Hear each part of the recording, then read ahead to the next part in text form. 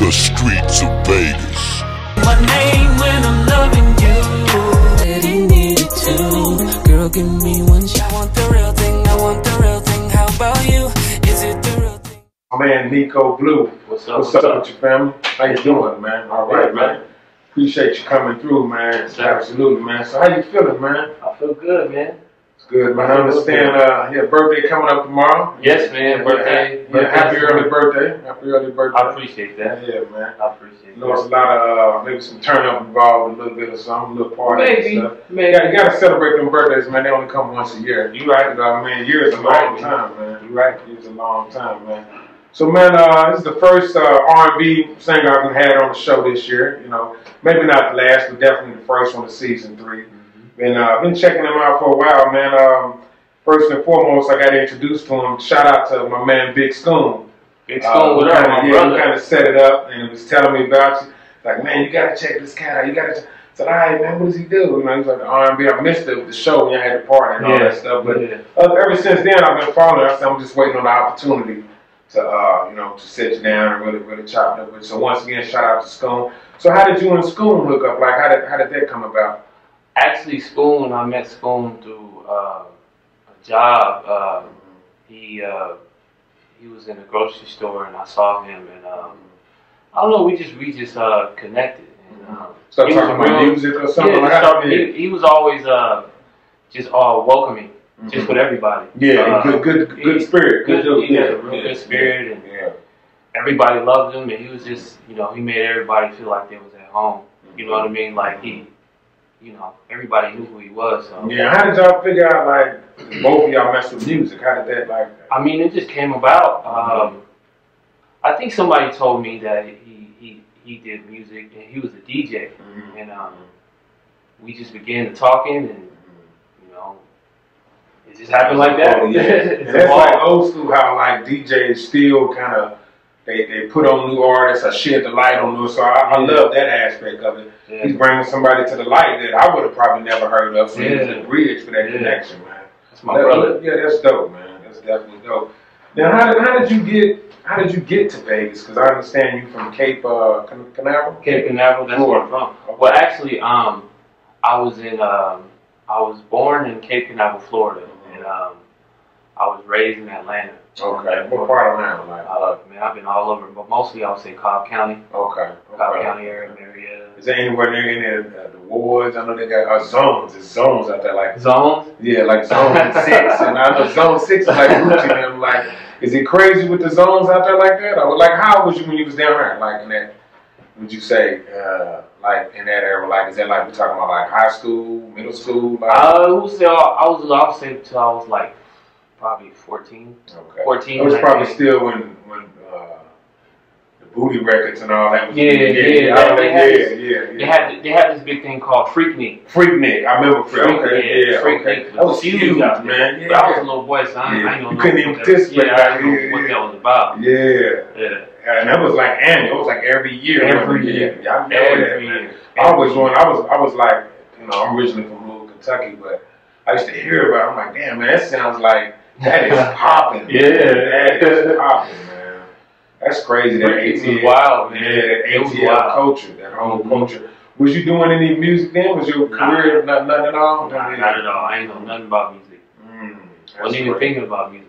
Wow, that's crazy, man. And so then from Florida to Atlanta, and then how did you get to Vegas? Actually, I was in when I came from Atlanta. I came to the West Coast. Like I went to San Diego. I went to high school out there in San Diego. I seen you went back and did some shows and stuff. So you still got some roots in San Diego too.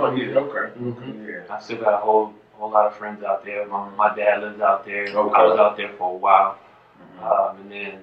At the time, I came to, my mom had moved to Vegas, and I just wanted to be closer to her. That was like 8 years ago, though. I wanted to be closer to her. It's been a minute, man. Yeah, that's understandable, man. That's not too far, I love San Diego. The weather's the only thing wrong with the cost of living is too damn high. Man. It's like, man. That'll make you be homeless on the beach out there. Like, Man, it's way too. That's why I'm here. Yeah. I would love to go back to San Diego and live. I really would, but it's like, damn, you gotta have some kind of sustainable income. At least about 3 jobs. Then you ain't got to worry about your house. You ain't gonna never be home. Right. You know what I'm saying? That's crazy. Shout out to them, man. You got roots in like 4 different areas. Yeah, that's crazy. all over, man. Yeah, that's crazy. All over. But it's good. You can go back and revisit them and stuff. You know. So then you came to Vegas. Now I understand you said you stay in Henderson too, right? Yeah, I stay in Henderson. Okay, yeah. Hendo. So Hendo in the house. We just had a lot of guests on here. Well, shout out to LyonellD from Henderson. All them cats out of Henderson, man. That's crazy, man. That's crazy. And I understand from when you started out, I know you, like the name change and all that. You formerly went by, is it LyonellD? That's my real name. That's okay. And then you transitioned to the Nico Bleu. Yes, sir. I think Nico Bleu it says something else. You know what I mean? Yeah. But how hard was it for you to change from, with the name change? I know it was recommended by people, right? Yeah, my manager, shout out to Jessica, Brooks Universal, shout out to her. Okay. And just a backstory with me and Brooks Universal and Jessica. That's she was management group. And she was managing an artist, a real talented artist. She's a singer. She's amazing. And back before she, we both had an event to do a Mother's Day event with a bunch of R&B singers and pop artists or whatever. And me and her, we always had a good rapport.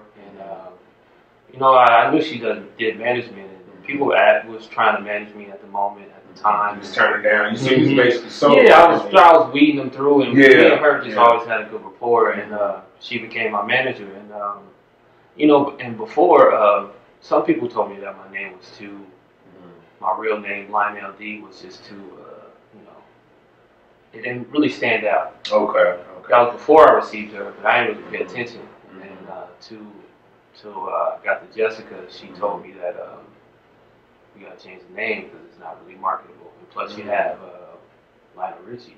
Okay. You know what I mean? Even though you spell it different and it's not nothing close to it, I guess, that's weird, man. So was it hard to take that, even though that's like professional, constructive marketing criticism? Was it kind of hard to be like, man, I didn't build all this up with this name, and Yeah, because I just put out an album.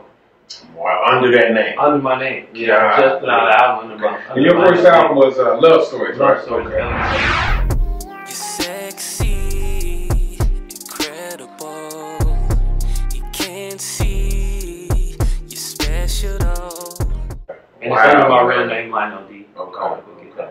Yeah, go comment. Check that out. It's on YouTube. It's on Spotify, Apple Music, all streaming platforms. Man, that's crazy. So. Then you just took that advice, and it was almost like a rebirth for the career. Like, it's like, okay, now I gotta come back. A brand new start, a brand new, just a rebrand, and just a background of the name. My middle name is Nicholas. Okay. And we just shortened it up to Nico, and my favorite color is blue. But I just changed the EU. That was creative. Yeah, that was creative. Yeah, it kind of run with it. Yeah. Did it feel like a rebirth from, like, I know you're the same person, but from the artistic standpoint, did it feel like, man, I'm in new skin now because of my name? It did. Because I originally I had braids. I changed my hair color. Okay. Oh, you did the whole thing. The whole twist. Okay. Yeah, man. That's something else, man. Yeah, that's something else. Now that Love Stories, when did that drop? It was like that dropped last year in August 28th. Okay. August 28th. Listening party and all. You had it. Was it Ninja Karaoke? Yeah. Okay.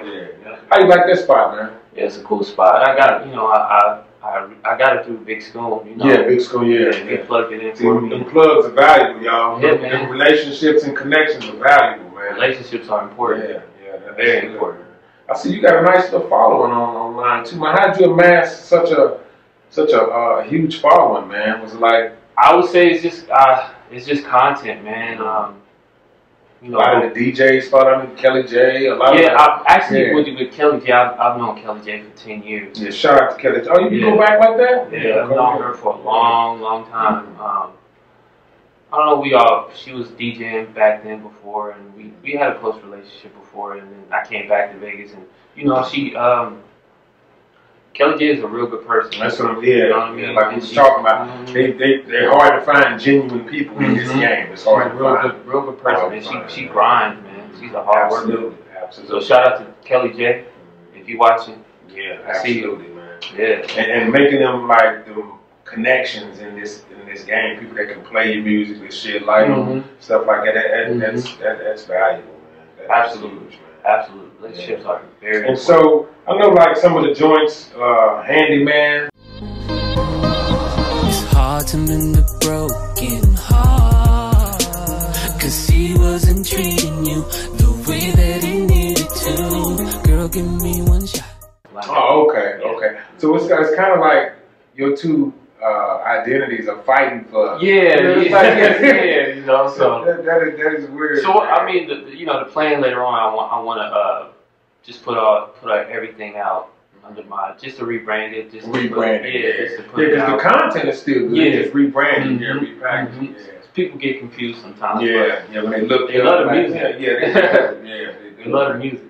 Yeah, and we was talking about, we touched on before we went on air about this era of the grind of it, like, and how do you feel about, like I was saying, everything seems to take more than what you expect. Yeah. What do you think is the most part? I know as a creative, you got to come up with stuff, but like social media plays a big part of that too. Absolutely. Keeping the presence up and all that. Yeah. Feeding your followers and all that. Yeah. You gotta. It's all about content. It's all about fresh new ideas, pictures, photos, videos. Everything is so fast. It's very instant gratification. So So you gotta keep these people intrigued. And me, I was telling you behind the scenes, I'm a private person, so I don't really like people to know what I'm doing. You know what I mean? And just give them enough. You know what I mean? Like, you know what I'm saying? Yeah, that's true. Yeah, especially if you're a private person. Like, camera don't got to be on me all the time. Y'all see what y'all need to see. Get to know it. It's almost like you got to let them in to know a little bit about you. Yeah. To absorb you and like rock with you, but then I can't see everything. Right. Yeah, that's crazy. Yeah. And then I know the one record.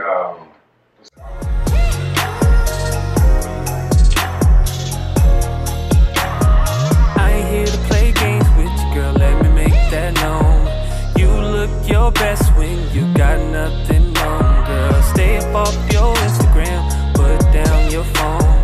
Let's get all the way fucked up while we're here alone, baby. I know what you like, when it's us two and I touch you.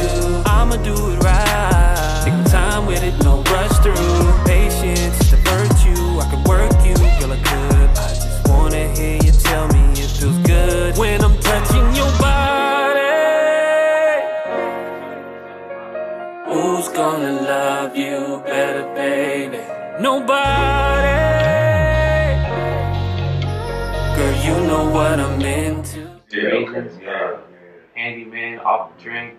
And we got more stuff coming soon. So that Temporary Love got a real pop crossover feel to it. Man. I noticed that when I seen you performing at the Emmy the Ron's event, and I'm like, wow, you know what I mean? Just the want the real thing, I want the real thing. How about you? Is it the real thing? Is it that the other ones couldn't, but that one like jumped out the gate. Yeah. I'm like, man, you know what I mean? People love that song. They had like a reggae vibe almost like that song.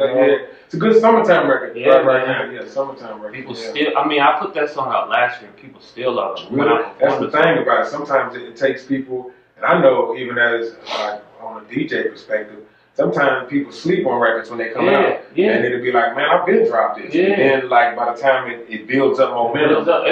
It'll be like probably like 3 years later. Yeah. They're like, where was this at? Like we were dropping, you didn't hear it. That's crazy, but if it's good music, it'll last. Yeah, it'll last. Absolutely, man. Absolutely. What were some of your influences in the R&B game? Being like, especially that you come from so many different regions. What were some of your influences coming up? You would say? Like old school R&B? I love old school R&B, but my main influencers, just growing up, I would say, as far as like entertainer wise, is of course Michael Jackson. Of course, yeah. I would say, yeah, the GOAT greatest. I would say, as far as the musician, I would say Prince. Oh yeah, Cold Boy. Yeah, Cold Boy. He played everything. Yeah, Cold Boy. As far as like, I would say, like, you know, I try to categorize them as far as like, you know, entertainer, musicians, writing. Right. Yeah. Okay. Singing. Yeah, I would say a writer is growing. You know, listening. It's Stevie Wonder. Yeah, Stevie's a co-writer. I didn't know what a co-writer he was, man. And he been around. Yeah, he wrote some records. I found out. I didn't even know. I couldn't believe it. You know who else was a co-writer that did a lot of stuff? It's Smokey Robinson. Smokey, yeah. I'm like, man, he ate off. I think he ate more off writing than his actual records he put out. Because he was writing for Motown. Yeah. You know what I mean? Writing for the machine. But that's good. So you still grew up in that era where you got a wide range of. Yeah, I got a wide range because my mom, she blasted Sade, Anita Baker. Yeah. So I grew up on that. I listened to it. She would blast it 24/7. Just the old, old school R&B. That's a good. That's a good cleaning up around the house music. Yeah, that's exactly what she was doing. And like, I wasn't even trying to learn the song. She would play it so much, and after a while, I knew the whole song. Yeah, it's just subliminal. It's just running it like in my head. Like with that Nita record coming on. Yeah. Especially Sade. She blasted the hell out of Sade. Man, dude. She needs to come back with some stuff. Do you feel that, like, over the years that R&B has, like, it's not what it was, that it's tapered off, and why do you think it is? I mean, it's still, to me, it's still needed and relevant, but do you think it tapered off a little bit, or what? I mean, it depends on how you feel about it. I personally feel like it tapered off. People are trying to bring it back, bring that soul back. Now it's about, now it's about, I would say back then it was more feeling, it was more emotion, it was more passion. Now it's more, I would say, I just want to hit. That's what they put into it. It seems like to me, like with a lot of the R&B artists now, a lot of cats feel they got to get a rapper on the track. True. Yeah, right. True. They didn't have that though. Why do y'all feel like now you have to get a rapper almost to validate your existence now? It's like, dude, just do the R&B. Yeah. Just do what you do. You know what I mean? I don't know why. Like, they'll throw a little verse on there. It might not be much, but it'll be so-and-so featuring there. So I'm like, you really didn't need that. Yeah. You know what I mean? Yeah, I think right now with R&B, people are trying to, I don't know, it's evolving. It's evolving. You gotta, it's like now you gotta adjust with it. Yeah. You're not gonna be relevant. Yeah, that's true. That's true. That's so true. Yeah. You can stay in this lane. It's a market for everything, but if you want to be relevant, you gotta go with the times. You gotta go with the time. Yeah. Without compromising as much as you possibly. You run. Absolutely. It's like you'll stay in that lane, but you'll be the only cat in that lane, right? Ain't nobody messing with me. Ain't nobody out there. Yeah, that's interesting. How do you feel about the Vegas scene compared to other markets? Being that you you performed in Vegas, and I know you did some stuff in San Diego. So how would you compare those markets as far as the independent artists coming up, like yourself? How would you compare those markets? I would say Vegas. It's I know a lot of artists out here. Do you? Yeah, and man, they on the grind. They trying to, everybody out here trying to grind. I would say opposed to. I really don't know much as far as San Diego. The artists out there. I know a couple that's out there doing their thing. I would say in Atlanta, I went back out there not too long ago.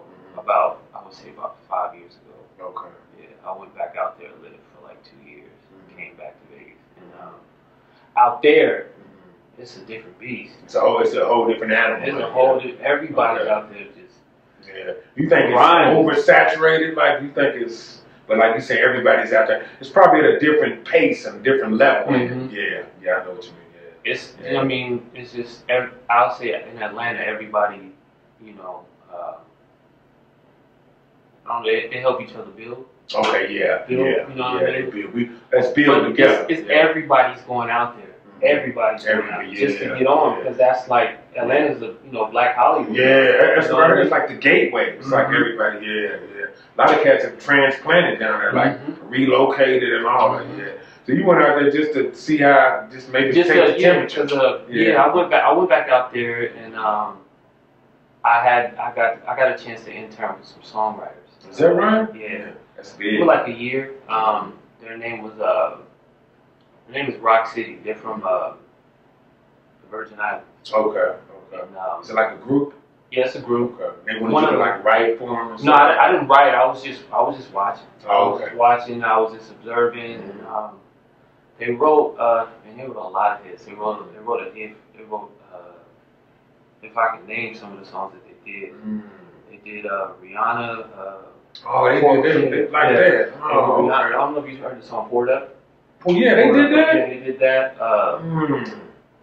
They did a song with Beyonce. So they was like a camp of writers. Yeah, or something? no, it was just two guys. One is a rapper and one is a singer. Oh, but the one that sings, he did all the writing. But it was a collaborative thing. Yeah. But they got a whole bunch of hits, and just being around them for the short period of time, it was very inspiring, because they don't write nothing down. They don't. They just come with ideas and stuff. They just hear the beat. That's an interesting process. They hear the beat and they just run through it. They create the melody in their head and they just go. Hey, they be amazing, man. They like that's what a lot of rappers claim to do now right now. But for R&B, that's crazy. That's hard, man. That's hard, dude. Just watching it, it's amazing. Yeah, and that's good to be in an environment like that, you know. Especially if you intern, or that's what I tell people too. Take a job to learn. Yeah. And of course, you want to earn too, but sometimes what you learn is going to help you earn down the line, but it might not be at the time. But just like you say, soaking up the game, being around, looking at the process, understanding that's huge, man. That was amazing. I mean, it was a short period of time. It was probably like 6 months. Yeah, but that was what it was. Yeah. You know what I mean? Yeah. That's good though. Where do you draw your inspiration from, man? Like as far as your music and stuff, where you draw inspiration from? You'd be surprised, man. Inspiration for me, as far as just with writing, just with life, just period. It's just the most simplistic things, man. It can be the sun come up. Something simple. Something simple and dope. The urge just get there and you get inspired. Yeah. Just seeing people in their own elements, seeing people what they passionate about, what they do, what they go hard for. That inspires me. That's big. That's true, man. That's true. Things that you probably wouldn't think of. Yeah, like you wouldn't even think of, man. It's I just love seeing people in their element. You know what I'm saying? There's this my manager's husband. He's a drummer. His name is Drum Nasty. Shout out to him. And he's a drummer, and he does these buckets. Buckets. And seeing him all the time. I recently just came from New Orleans. For the for the fest. Man, how was that, man? I didn't go to the festival. We was going to go to the festival. I think I did see some on your IG, but just being in the environment, man, that environment, that was amazing. I've never been to New Orleans before. Just the culture, man. The food. I know the food. The food was off the chain, man. What is the Essence Fest, like 2 or 3 days or something? It's like a weekend type thing? It's a weekend. Yeah. Wow, man. I had a show out there too. Did you? Yeah, okay. But just watching, you know what I'm saying, he does the bucket things and he's amazing at it. Just watching him do his thing. He's in his element. He's in his element, killing it. And I get inspired just people just being themselves and just doing what they love to do. Yeah, it inspires you to like, man, I need to be more myself. Just keep being myself. Right. Yeah, that's dope, man. Absolutely. You got a show down there too, huh? That's live, man. That's live. And what you got coming up, man? Like, you got another album or something? Are you releasing some singles? Yeah, I got a single that's gonna come out sometime next month. It's called "Do You Mind." Okay. It's one of I don't know if you. It's kind of like you heard my song "Reasons." Yeah, it's kind of that vibe. Okay. sensual, sexual vibe. So yeah, it always goes. And you can't go wrong with that, right? You can't go wrong with that. Right. Okay, so then you got that coming up. Yeah, another single. I like you did heard some of the remakes and stuff you did. I like how you flipped that. Was it the what you did at Ron's thing? Was it the TLC joint? TLC. Yeah. I like that, man. Yeah. You kind of mixed all that shit. I'm like, when I heard, I'm like, this is creative, man. Yeah. I like that, man. That was a piece of writing, man. Yeah, man. What inspired that? Is that an official record out? Yeah, it's on the Love Song. Okay, so yeah. I like that, man. I'm like, man, this is dope. I did a little trap. It's like a little trap R&B. Yeah. The way I did it is, I was just I was talking about a girl, and I'm just naming all TLC songs throughout the like you killed it. Yeah. Oh man, with that line, man. Yeah, it was dope. Yeah, absolutely, man. So just gonna keep rocking with you, man, and all your music. We can find all your music. Are you on all the platforms? Yes, all Apple Music, Spotify, Tidal, Google Play. So many of them now. They like the new record labels. They like the new record labels. Yeah. Do you prefer one over the other one, or do you get more out of one than the other? I know Spotify lets you can see like where your fans are listening. Yeah, like in your. I would say for art, a lot. Almost all the artists know about this, but you can get the way to really get paid is through Spotify. Through your streams, you can see the streams and how many people. You can actually see it. Yeah, Spotify is where the money is at. But everybody has an iPhone, so everybody uses Apple Music. Well. Yeah, that's true. Yeah, and tell the truth, I got both of them. I don't know why, because it's like different content or different stuff. I use both of them for different reasons. You know what I mean? It's weird, man. But Spotify, you think, in your opinion, Spotify is where it's at? Spotify, you want to track these things? That's where everybody gets paid. Really, that's where the streams come from. It's through Spotify. That's what it's about. Man. So we're gonna post all the links to his music, to his IG, Facebook page too. Yes, I got a Facebook page. It's Nico Bleu. We'll put all that. You'll be able to check out all that. So check me out. Once again, he's private, but with limited public access. He ain't gonna give you everything. He give you just enough. Yeah, you know what I mean. So anything else, man? You want to give? Yeah, man. I just want to let y'all know. I got this show coming up on the 28th.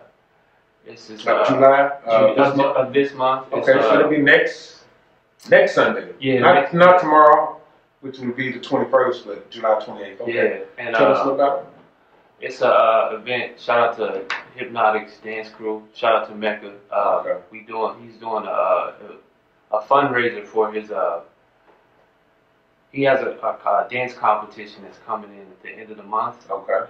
It's just a fundraiser for it. It's called Set It Off. Okay. And it's gonna be a real big event. A lot of dancers, a lot of battles. Okay. A little bit of everything. Everything. Where is this gonna take place at? It's gonna take at the Rhythms Event Center. Okay. From 3 to 6 p.m. Okay. Just $10 to get in. That ain't bad. Yeah. It's gonna be real entertaining. If you like, it's gonna be a lot of energy. A lot of energy. A lot of dancing and a lot of performing and a lot of dance crews. And you'll enjoy yourself. So make sure you check that out. Yeah, the 28th, July 28th. You said 3 to 6? 3 to 6. Okay, that sounds like it's gonna be something dope. Yes, sir. Absolutely. Streets of Vegas, Nico Bleu. We signing off. Peace. The streets of Vegas. Say my name.